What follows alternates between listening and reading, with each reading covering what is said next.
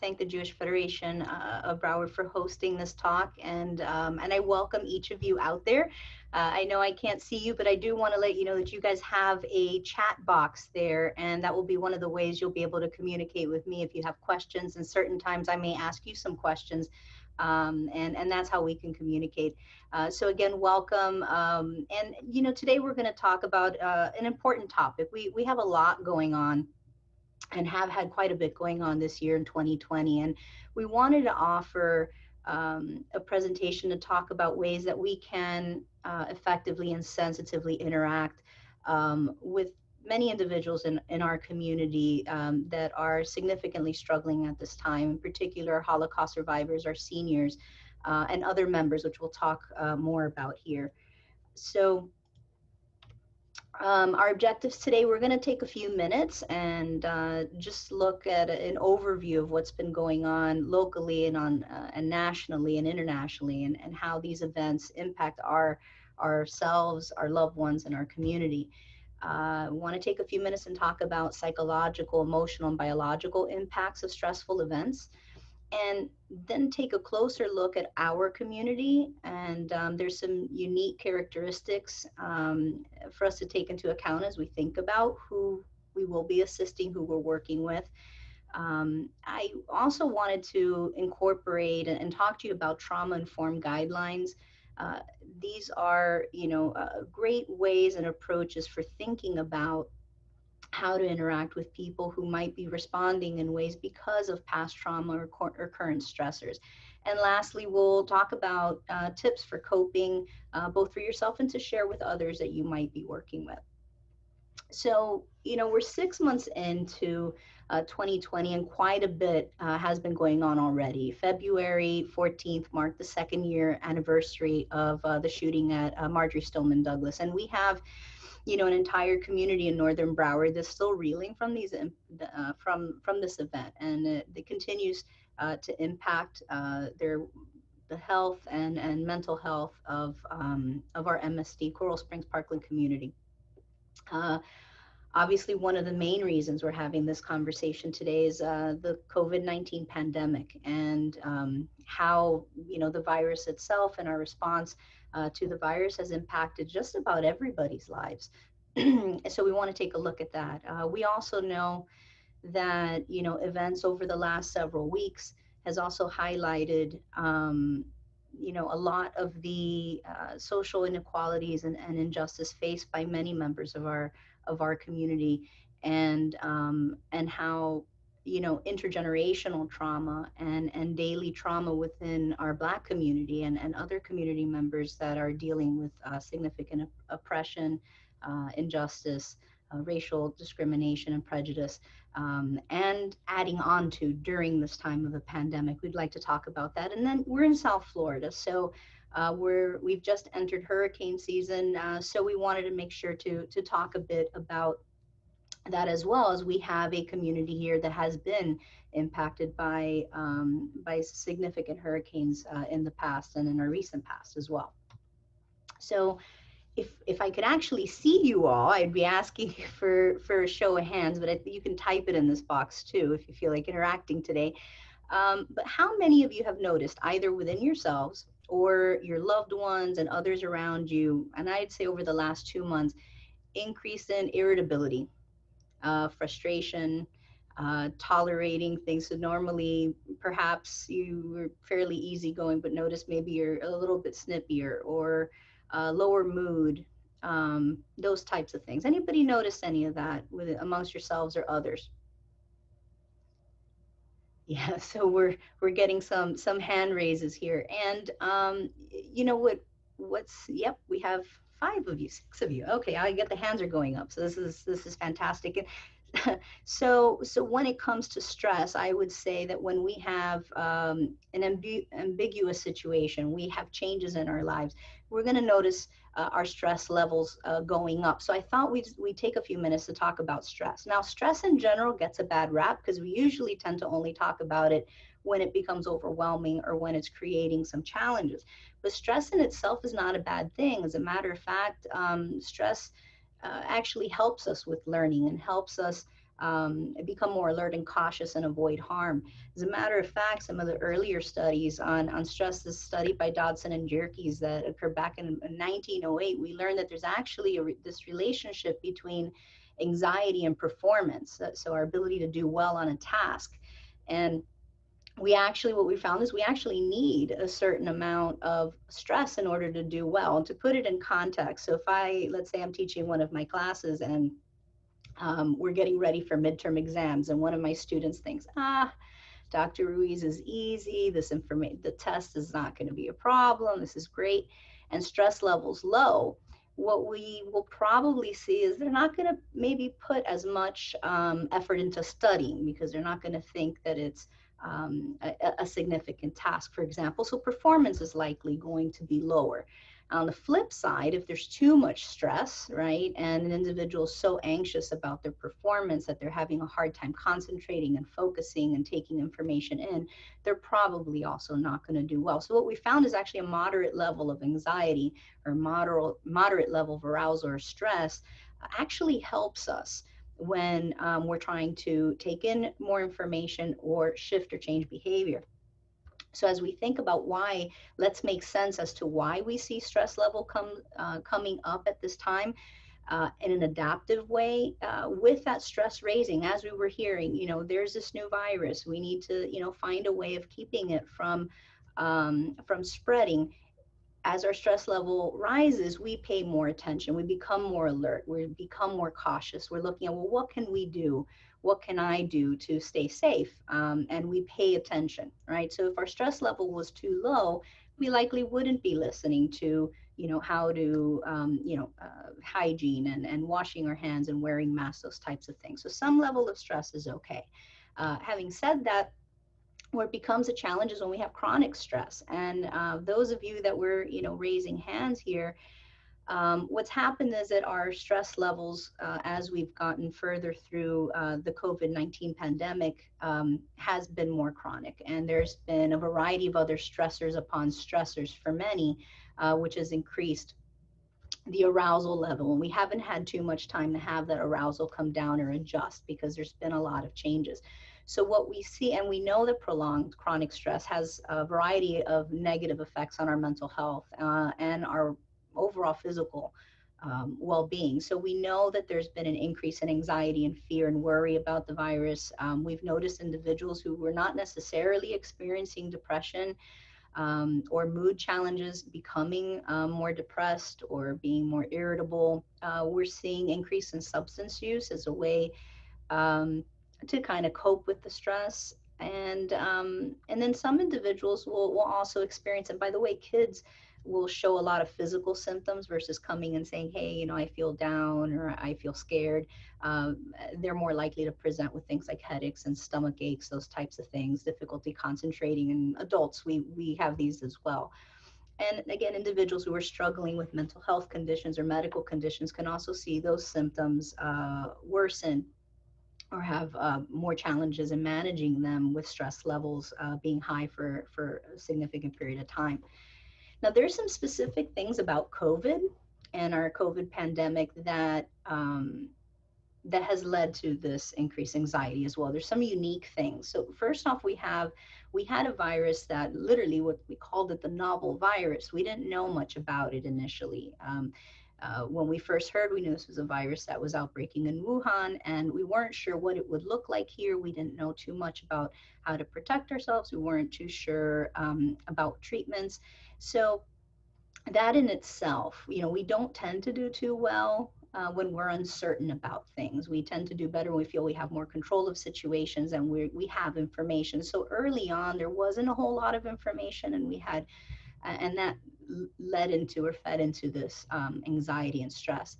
The other thing is that, again, one of the ways to be able to maintain health and stop the spread was the idea of social distancing, or is the idea of social distancing. And we are social creatures by nature. We do really well when we're around others. We learn from others. We get reinforcement from others. We feel good. People smile around us. We smile, and it's good for us. So here we are in an interesting situation, which we're saying, in a sense, is don't be too close to someone, because that could be a challenge to your health. And that aside from a potential increase of isolation for some people, it adds to a level of fear. Um, we have financial stressors, and part of that is from unemployment, and part is from a variety of other factors. I would imagine that there's no one in this room that doesn't know at least someone that's been impacted financially by this virus. And when we have by the pandemic, when we have situations such as unemployment and financial stressors, we now also will likely start to run into, and we have run into, increased food insecurity. People don't have access to food. Concerns about housing, the basic needs, start to be impacted. Um, the illness, fear of illness and death, and what's been particularly unique in the way to also manage this, if you have a loved one that becomes ill, whether with COVID or not, we're understanding that we're not necessarily going to be able to be with our loved ones in the hospital, and that is scary. Finding out a diagnosis of being positive for COVID, knowing it could look in a variety of different ways, increases anxiety.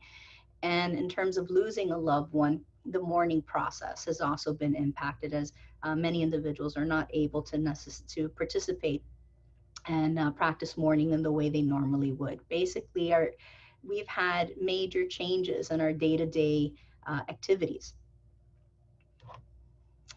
We have some groups that are particularly vulnerable.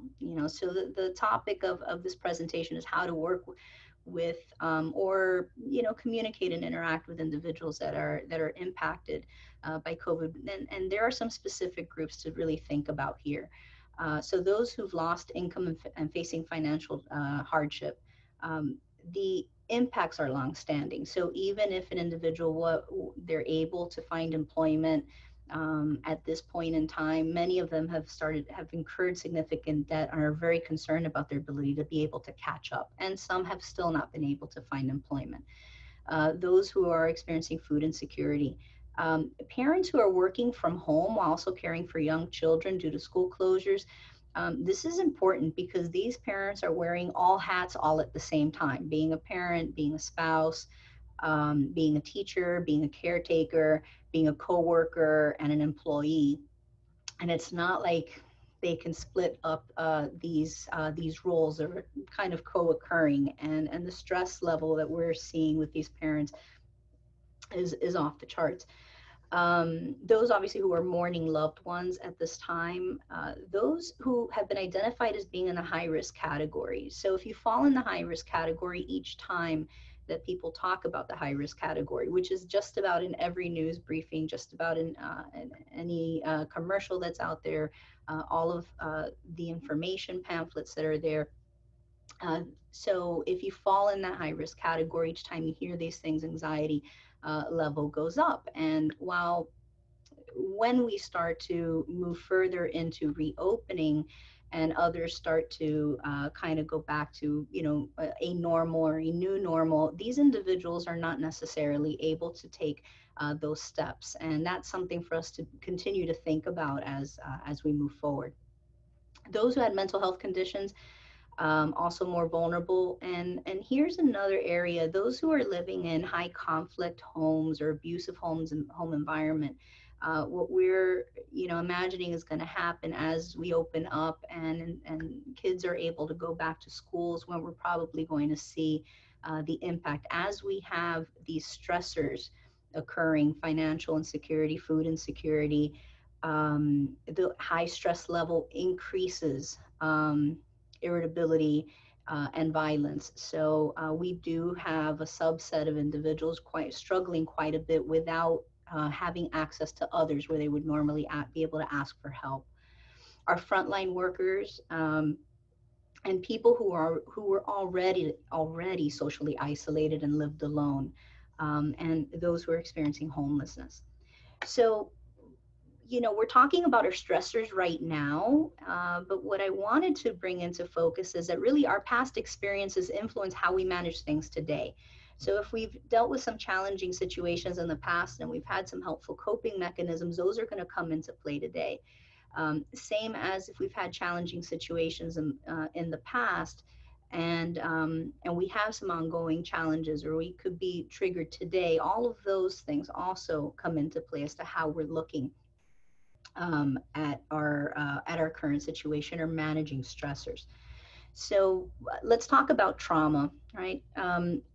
So trauma is really a psychological response to an event or series of events that were life-threatening or extremely disturbing.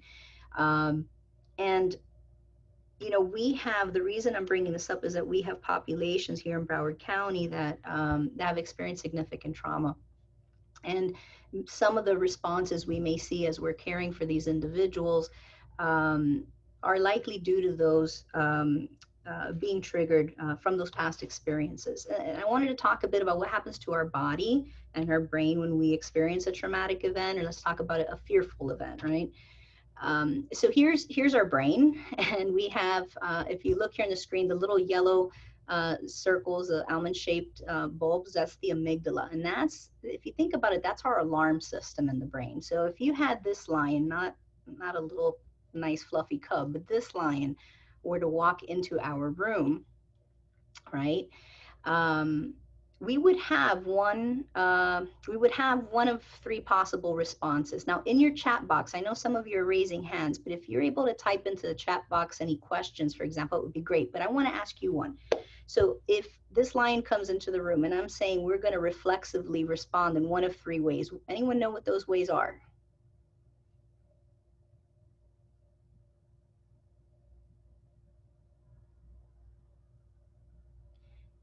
Yep. Fight, flight, or freeze. Thank you, Sam. So absolutely, and so we're either going to punch the lion, take a chair, hit the lion. If we're close enough, we might run away if we can. And typically, if you can't do either one, the third one will come in. And the scientific term for that is actually called tonic immobility. For those of you that like to learn something new. So yes, and we don't think about this. These are responses that are reflexive, they're automatic. And that's important to know because, so again, this is a fear response to an actual threat. And by the way, anxiety is a response to an anticipated threat. But let's look at what happens to our body. So that alarm system goes off, right?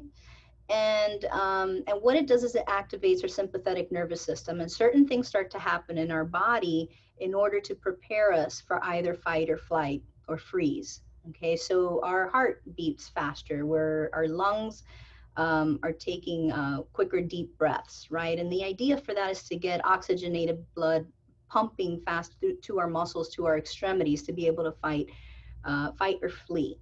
Right. And then our pupils dilate, and that's so that we can kind of pinpoint and focus. We're going to be focused on that lion, and we might also start to become hypervigilant. Our hearing, we might be more attuned to what's going on around us and listening for those sounds in order to respond. And then those things within our body, those systems that are not necessarily going to help us with fight or flight, they get shut down or slowed down. So our bowels, our stomach, we stop digesting food. Now, why this is important is, so when we're in an immediate threat and this kicks in, right, we need all of this to happen. But an individual that gets stuck in a chronic stress response, their sympathetic nervous system is online more so than their parasympathetic nervous system. Or when somebody is triggered and they have a flashback, for example, this system turns on. So what we see is individuals under chronic stress, and many individuals that have experienced traumatic events and have developed post-traumatic reactions to those, are chronically, their alarm system's a little bit more sensitive and more likely to be triggered by events around them.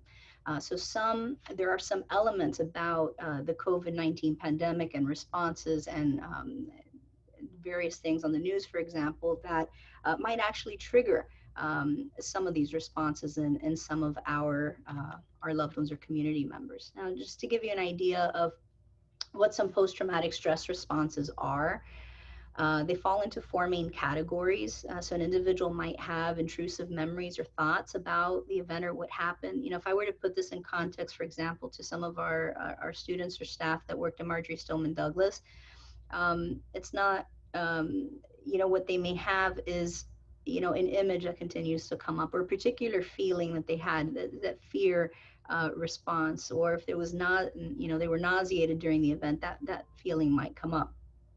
And also, avoidance is quite common, right? If no one wants to feel bad, and if you're thinking about something that's disturbing and you start to feel panicky, or you start to feel some pretty intense reactions, we're going to start to avoid people, places, and things, conversations that might remind us of the event.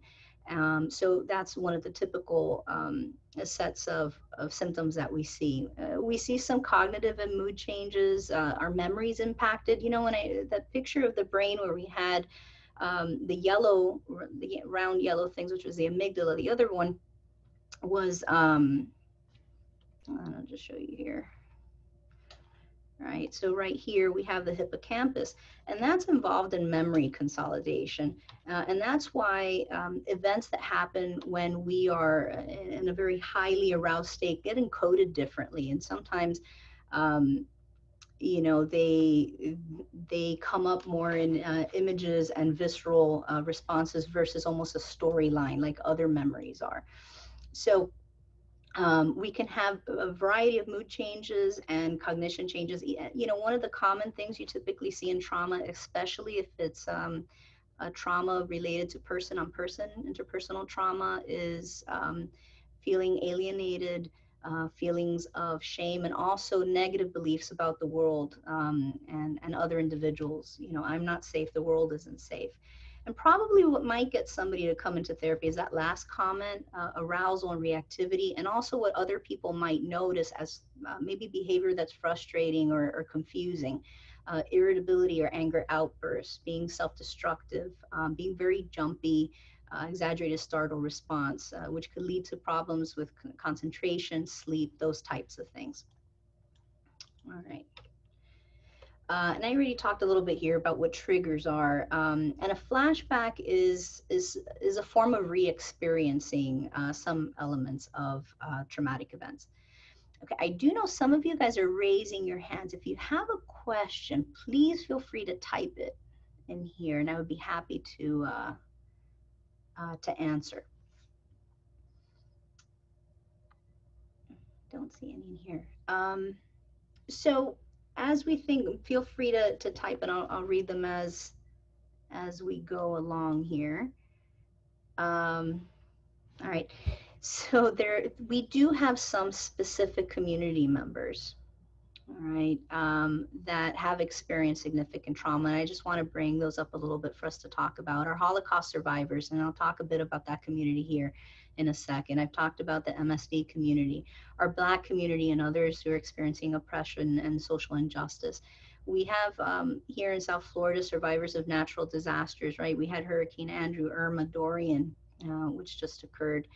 And if we look at other more chronic stressors, if we look at the US Census data for Broward, we have an estimated 12.6% of residents live in poverty, and that comes out to about over 246,000 people that are struggling with finding affordable housing, to have roof over their head, food insecurity, and unemployment. This doesn't even include individuals who have experienced other major traumatic events, such as assaults, physical assaults, sexual assaults, or veterans.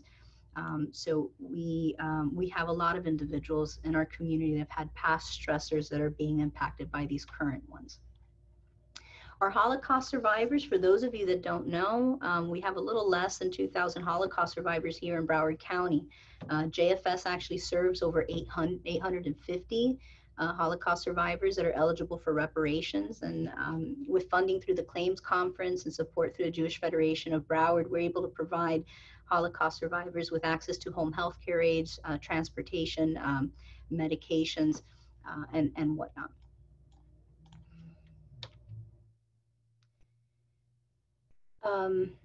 If we think about traumatic events that have happened, that some of our many of our Holocaust survivors were child survivors of the Holocaust, and these are just some of the traumatic events they may have experienced during the Holocaust period: persecution and denial of rights, brutality and murder by armed guards, with starvation, witnessing of murders and mass killing and forced labor.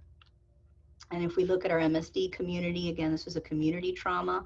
We're dealing with a lot of grief and loss. There was 17 fatalities and 7 injured. We have an ongoing trial, which recently, actually, they just mentioned is paused indefinitely due to the pandemic. So there's this element of just not having closure, which is important.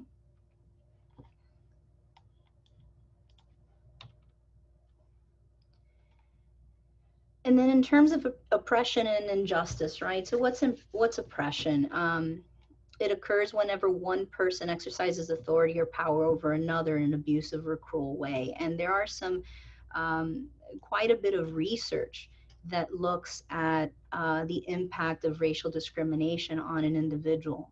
We do see the chronic stress. We see increased health problems. They're much more likely to experience mental health problems such as depression and anxiety. They're much more likely to report a lower quality of life. And then there's the impact of intergenerational trauma due to history. We have slavery, race, and chronic history of racism, social injustice. So it isn't a one-time event. What you have is individuals that have been living with a lifetime of fear and anxiety and frustration and anger. Now, I do know some of you had your hands up, and I don't know if it's just that I'm not able to see it on my end if you're putting questions, but please feel free to put questions up here if you want. So so let's talk about triggers, right? So, up here on the screen, I have 3 images that have a similar context, right? We have hands up, and each of these pictures could actually bring up, or pictures of someone with their hands up could actually trigger different individuals in a variety of ways. And this is just an example to say that triggers can be are occurring quite frequently around us, and we may not be aware of how they're impacting others. Watching an image over and over of someone's death, extremely disturbing, but also be extremely triggering to someone else who has experienced a loss due to violence or has seen violence in the past. And what's the common denominator here with these 3? The first one is from the Holocaust. The second is from one of the Black Lives Matters protests. And the third, this is Marjory Stoneman Douglas students leaving their classroom with their hands up. And all of these have an element of violence and interpersonal trauma. Okay, so we have a question here. Okay, or comment. One of the survivors, this is Rabbi Andrewsier, one of the survivors we work with said to me that she feels like this is another Holocaust. How would you respond to that? Perfect. And Rabbi, what we'll do in a little bit, as I start to shift into ways to respond, it'll be a little bit clear on that part. But I love that you brought this up, because this is a prime example that when we're seeing images on TV, and oh, hi, Liba. Thank you. Great. I know I can't see you, but hello. When we see images, it could be triggering things, right? So if this is a great example of a Holocaust survivor that is hearing and seeing things on TV that's bringing up fear and anxiety, it hits close to home. There's some similarities between some of what this survivor is seeing to perhaps some of the trauma that they experience. So Liba, yes, and in a little bit we're going to go over some things that you can say or how to approach a situation. And again, another big trigger is not having access to basic needs. One of the things that happens with trauma is this rupture in sense of safety, right? And all of a sudden, if you don't have, the individual that didn't have enough money in their bank account when this crisis started, right? And I think most of you probably remember going to the grocery stores and seeing images like this. And actually, many of you probably notice, even if you had, those of you that had financial resources, your stressors were still up, right? Like, what is this? Oh my gosh, what does this mean for there not to be food? Are they going to get food? Do I have enough? And stressor was faced for everybody there. But imagine if you didn't have, and or you don't have to imagine if you were one of those individuals that did not have money in your bank account at all, and the level of fear there of, I don't have enough right now, and if these shelves don't stock up, I'm not going to be able to get enough. And panic and fear starts to set in because that is a threat. So let's, just as a reminder, as we start to go into then how do we respond, let's think of then how people, just go back to this idea of chronic stress and how it affects us, right? So just to remind you, and I put these up here. And what's important is to understand that emotions impact behaviors. So sometimes, you know, if you're working with somebody, you're talking to somebody, and you're seeing what we call, what someone might judge as a difficult behavior, difficult interactions. I'm hoping that after this talk, maybe a little flag comes up a little bit, and that you start to ask yourself, I wonder maybe what's happened with this person or what they might be going through. So people behave very differently when they're under duress, right? And early on, when I asked you how many of you noticed that maybe you or your loved ones maybe a little bit snippier, maybe, you know, maybe there were meltdowns or maybe mood. So when we are under significant stress, we're likely to react in ways we would normally not. And that fight or flight has been activated, and we may behave in ways we otherwise may not have. And an individual who has never been able to really relax, or feel safe, or feel like they can trust, they're always on. You know, we've done trainings. We have a food pantry. It's called The Cupboard. It's a kosher food pantry here in Broward County. And there are times that those who come to receive help may not totally act in a pleasant way. And you know, our volunteers, we do trainings on trauma-informed training to help them see, you know, while you're here volunteering and trying to help, and they know they're coming here to get help, you're the person that might be stopping them from getting a large bottle of peanut butter versus a small one. And from the purpose of wanting to make sure you have enough in your home, that raises anxiety. And perhaps, you know, the behavior might be to be critical or be upset or to argue. But if you put that into context, and we understand that that behavior is really coming from fear, it'll allow us to approach a situation with compassion and with a different lens. So this is where being trauma informed and a trauma informed care approach comes in. And honestly, the idea is, when you're a trauma informed organization, or you're working from this perspective, is to basically assume that anyone that comes, that is approaching you, has experienced trauma, and or might be under significant stressors. And there's 4 key elements to the trauma-informed approach. And one is that we realize that trauma is widespread. And I'm hoping that as you're seeing, as I'm just talking about some of the main, some of the individuals that we're aware of in Broward County who have experienced trauma. If you, there's many more than those that I pointed out to. It is widespread. Most of us will experience at least one major traumatic event by the time, you know, we become seniors. So we want to also recognize the signs. You know, you learn some of the signs. We know our fight flight response is on, what chronic stress looks like, how someone might respond when they're under duress. And then the next piece is that we want to respond by integrating that into how we approach. So if you're working for an organization, many organizations are taking on a trauma-informed approach. How do they write policies in a way to inform others, to create a space that's safe, that we have communications with people, that we're responding to them in a way that they can feel safe and feel like we're trustworthy, because that will bring arousal down. And we actively seek to resist re-traumatizing. So we don't, if we understand what someone's triggers are, we avoid triggering them, for example. And there's 6 guiding principles. They're up here, but I'm going to move. The next slide will actually break them down. But these are the 6 guiding principles of trauma-informed care.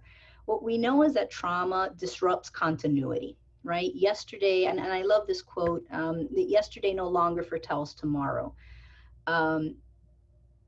I'll use, again, the MSD example. You know, a student that survived the shooting on February 14th, previously for the previous 10 to 12 to 13 years of their lives, they got up every day, they went to school, they saw their friends, they saw their teachers, they did their work, and they came home. And they could rely pretty much on tomorrow's going to look the same way. I'm going to get up, I'm going to go to school, I'm going to see my friends, and I'm going to come home. And somewhere in there, I might be annoyed, do some homework, learn some stuff, but that's kind of the day to day. And then the shooting happened. And what we started to notice is that tomorrow, we don't know what tomorrow might look like, right? And that really shakes the foundations. There's disruption and continuity in a lot of ways. So for someone who's experienced trauma, there's disruptions in a sense of safety. And in some of our examples here that we talked about today, people in uniform may not be safe. They may not, or they may not be trustworthy. Or maybe you can't count on them, right? So depending on where you're coming from. Trustworthy, there's disruptions in trust when there's trauma, especially if organizations are involved. So people or government institutions may hurt you, or they don't have your best interests at heart. Empowerment, one of the very first things that goes in a traumatic event is a loss of control, right? Something happened and I couldn't stop it. And that could lead to a sense of helplessness or hopelessness. And if we look at within the COVID pandemic, this idea of I can't do anything to change this, or what can I do? And actually on the flip side, there are things, right? And we'll talk about that on the other side, how to respond here in a minute. And then in terms of collaborations, there's disruptions in social connections. Loss of friends and family, a place in society, peer support as well. And here, in terms of social distancing, may have led to some individuals actually socially isolating. And then there's historical trauma that could also be playing a role in people's responses. So what we say from this person-centered trauma-informed care is, if we're seeing a behavior that, oftentimes we may describe someone based on how they're behaving. This is a difficult person, or I guess that's a common one that we hear quite often, right? But rather than going like, what's wrong with this person, you say, what happened to this person? Understanding that all behavior serves a purpose and is there for a reason. I like to tell, my clinicians, and even we do trainings with our home health care aides that work with Holocaust survivors, is if you're frustrated with someone, it just means you don't understand yet, right? And compassion comes from understanding. So how we respond in a trauma-informed manner, understand that if somebody gets activated, it's really about safety. They don't feel safe. So if you're seeing, if someone's maybe acting aggressively with you, or arguing or screaming, or, they've escalated, or they're shutting down, they're saying, never mind, they're crying, they're walking away, they're storming out. What might be going on here is that their fight or flight response may have been activated and they're perceiving a threat. So one of the things to do is, if you're able to remain calm and assist them in how to manage their distress, sometimes you can even ask, what can I do right now? The idea here is not to elevate yourself as well, because then it's going to be harder for someone to come down. Trustworthiness, really important things, right? Is to be on time and be consistent. Those of you that are working in healthcare fields, or you're volunteering, or you're providing a service, and or with your loved ones, this is one of the basic things. Like, do what you say you're going to do. People who have experienced trauma, especially if it was person-on-person trauma, why would they trust someone, right? And for some of that repair to happen, it really would mean that someone would need to be trustworthy. We tell our volunteers who work with our Holocaust survivors, for example, if you say you're going to be there at 2:00, come earlier versus don't come later. Definitely be there by 2, but it's even better if you're there on time and that you're consistently there on time. Change is hard for someone who already feels like the world is ambiguous and unclear. Empowerment is key. Find ways for people to be involved in their own decisions. Right? So I spoke in the other slide how, one of the things with COVID, for example, is what can I do, or I can't do anything. And there is a lot, right? So the more information we arm ourselves with is what can I do? Well, we do know now, right? Social distancing does help.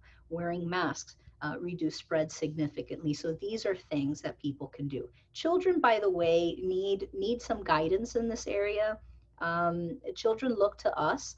So I would say to parents and those of you that are around others that have children, it's also important to kind of check how we're responding to these stressors with young ones, because they look to us. It's not only what we say, but it's how we're acting. So we want to make sure that the message is, well, let's look at the information. Let's look at what we can do. Collaboration, working together, having supports, all of these things are extremely important. I'm not going to spend too much time on here. These are some common triggers, though, that people might be experiencing during COVID.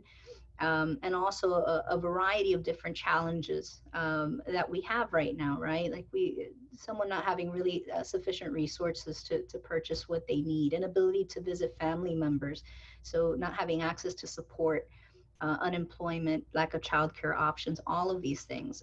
By the way, we have a lot of individuals avoiding medical care because they're fearful of contracting the virus, despite hospitals really having quite a bit of measures in place. And this, one of the things you can do is try and encourage people, if they are experiencing medical challenges, to please reach out and get help. We have people unnecessarily experiencing more physical problems and medical problems because they're not addressing their care due to fear. And I think if they're able to get information, it'll help bring that activation down. So what do we do? All right, here's a big question. And the very first thing is to listen. And listening is very different from hearing. Listening is paying attention with intention to understand, to really get an idea of what is this like for this person, right? So I've been talking to you in generalities about how some individuals and how some groups might be impacted by COVID or what's on the news or social injustice, but not every person within those groups is going to respond to things or have concerns about the same things. So we want to be careful that we're not overgeneralizing. Person-centered, trauma-informed care means we're getting to understand that person and their experience. So remember I said before that about compassion coming from understanding. So there are a few things we want to do. And I would say first is to slow down. Take time to actually listen to that person. Set the intention that you're going, oh, you know what I didn't include in here. Another important element to 2020 is we're in an election year. And I would imagine, I probably don't have to see the show of hands, but how many of you have noticed frustrations and or with yourself, with your own family? How do people talk about their opinions and whatnot? And this works in that avenue as well. We've lost sometimes, not sometimes, I believe in a lot of ways we've lost this idea, the intention to listen, to understand. Oftentimes we're reacting. We may get triggered. We're reacting to respond, to defend, or to change someone's opinion. And the idea here, though, is to actually to stop and try and listen. Like, why does someone feel the way they feel about something? Most of us do not feel heard. We can ask for permission. This is also really important. You know, do you feel comfortable talking about this? So if you really wanted to ask or have a conversation, ask permission. Is it okay if we talk about this? If you wanted to share your opinions, if somebody's sharing and you've actively been listening to them and you'd like to share your side, ask, would it be okay? Most people are not going to say no, but it actually allows for the conversation to flow, right? They're having choice. If you're visiting someone, those of you that, especially at this time, people are very concerned about safety. So asking, may I come in? Where would you like me to sit? These types of things are very important. Asking open-ended questions also allows you to get more information from someone versus closed-ending, like, is this upsetting you? We can ask more, what's most difficult about this situation? So if we're talking about COVID and somebody says, oh, I'm really scared. What's the most difficult part for you? And it might surprise you that the things that you think might be concerning someone may not be it whatsoever. So this is an important way of not having blanket ideas of what could be distressing somebody. We're really getting to know what it is for them. It is only with that that then we're able to help. Um, let's see here. And then there are certain things to avoid if we're trying to listen, if we're trying to connect, if we're truly trying to understand and to help someone feel safe in our presence, right? This is what this is about, how to set the space and the tone for someone to feel safe to share with us and to be within our presence in order to avoid traumatizing or activating them. Avoid raising your voice. Avoid using labels or criticizing. Very important to avoid invalidating people's experiences. Oftentimes we do that with language without realizing. So somebody shares their point of view and we said, oh yeah, but, we just, but have you thought of this? And, we, those types of situations can be an issue. Avoid rushing. And then a big one here is avoid being silent. If there's something really important, don't ignore that elephant in the room, because that leaves people feeling like we don't think what they're experiencing is important. So I want to come back to Liba's question here, right? So we have a couple here. So you said that this felt like that the survivor we work with said to me, she feels like this is another Holocaust. How would you respond to that? I've been speaking, and then we have here from Lisa Henry. I've been speaking to a Holocaust survivor almost every day since March, and she has on occasions referred to this virus as another Holocaust. Best response. Here, I would actually ask what she means, right? What does she mean by it? Because if I had to guess, it could be that there's a lot of elements of what's happening that reminds her of her experience in the Holocaust. But again, we could all be very wrong. So I would take a moment to ask, what does that mean? What does that mean? What does it mean to you? And I think you'll learn quite a bit. It could be, I feel trapped. I can't leave my house. And maybe that person wasn't hiding. Or it could be, I feel, things are dangerous, or maybe it's other things that they're watching on the news. So asking what they mean will give you a better idea of what it is, where the fear is coming from. Because that's what they're telling you is, I'm afraid, I'm scared. And if we can figure out what they're scared about, we might be able to think of ways to kind of help them ease their fear. What would they need in order to feel safer? I'm not sure if that answers your question there. Important thing here, human beings are resilient. So we've been talking about stress, we've been talking about trauma, but really, really important is understanding that we bounce back from some incredible, and our Holocaust survivors are a testament to that.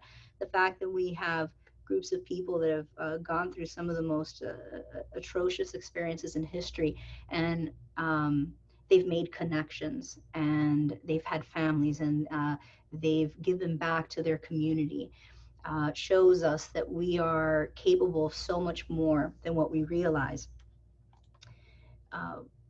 How we cope. So going back to stress a little bit, stress is meaning our current experiences exceed our coping mechanisms or our strategies.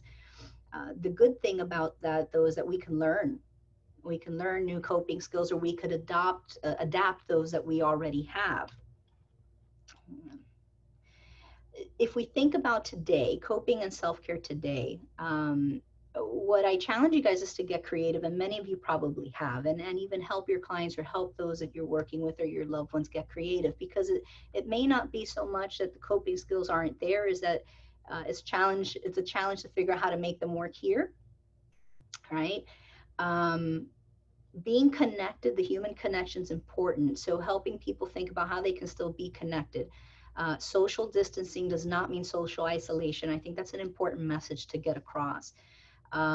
Consider new ways of doing old things, right? Whereas people maybe were working out at the gym, and now, gyms may not be the place to go. What are other things that they can do? And there's a lot of, technology has allowed us quite a bit of opportunities to do things. But I want to say, please remember, there's a population, there's a lot of individuals in our population do not have access to Wi-Fi, they do not have access to computers, they do not have access to technology, and therefore we really need to think about how we can address these challenges. Understand telehealth. It has never been easier to get mental health and medical health services right now because many are offering telehealth sessions. And limiting time watching the news or social media can be quite important. Being healthy overall. And I want to say a note about breathing because we take this. Sometimes we don't forget to breathe. We automatically breathe, but this is breathing with intention. And there's a certain type of breath, we can call it diaphragmatic breathing or deep belly breathing, rather than breathing from chest. Is actually breathing so that your stomach, so your diaphragm expands.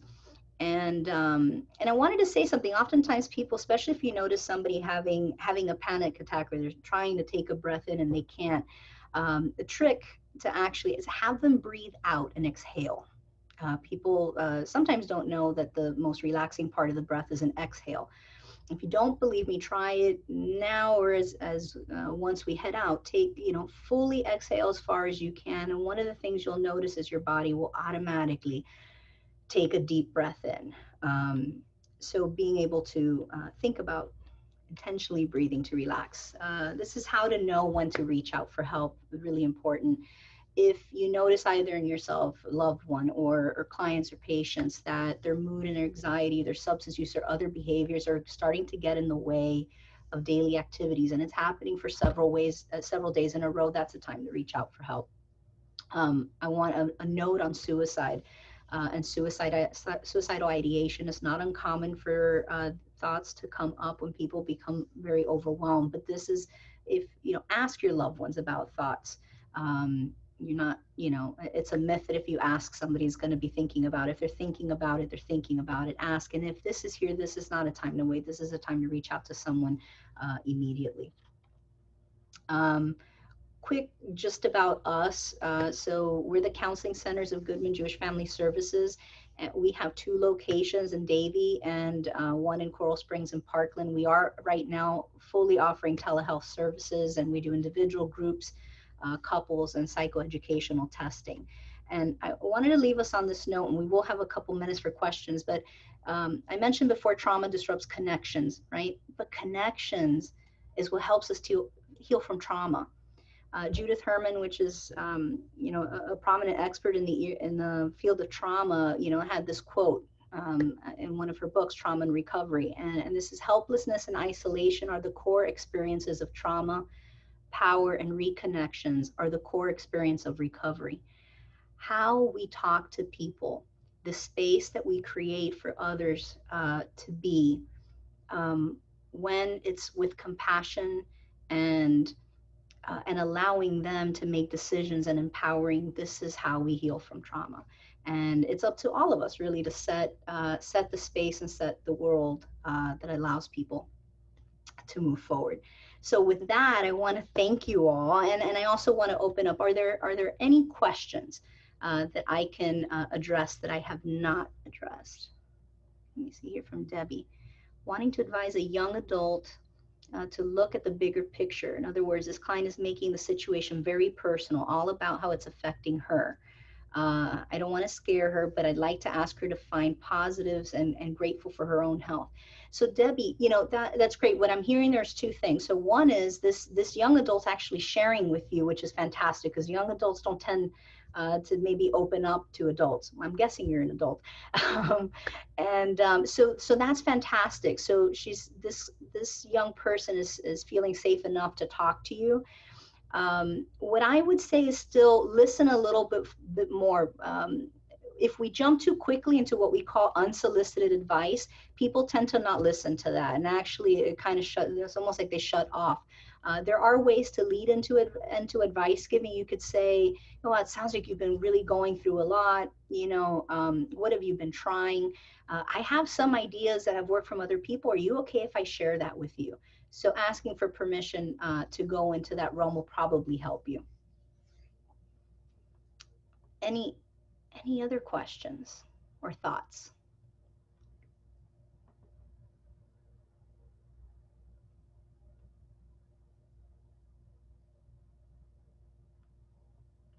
Okay. Oh, wait. How to respond to older adults who are isolated because friends have died. Yeah, this is unfortunately we're seeing quite a bit of this. We have a lot of older adults here in Broward County that really do not have loved ones around. Part of this is to ask, and this is a difficult question because many of them may not really have anyone to reach out to. You can ask if they're interested in learning about other ways to connect right now. There are, I believe the JCC has some virtual events. I know that, we have some virtual mental health kind of or wellness activities, and a lot of places do as well. So it might be one of those finding. There, AARP actually has, I believe, a number you can call and get calls. It's almost like a friendly visitor, but a friendly telephone call. And as ways to, or how they can connect with their temple, how they connect. There are individuals out there, and I think with our older adults, taking time to connect with them. Toby, the fact that you are speaking with them means you are a lifeline.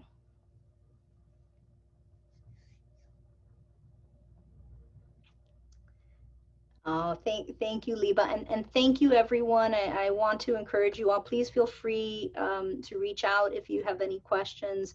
And again, Barbara and the Federation, I want to thank you for hosting this and allowing me to speak. And everyone, thank you so much for coming and learning about trauma-informed care.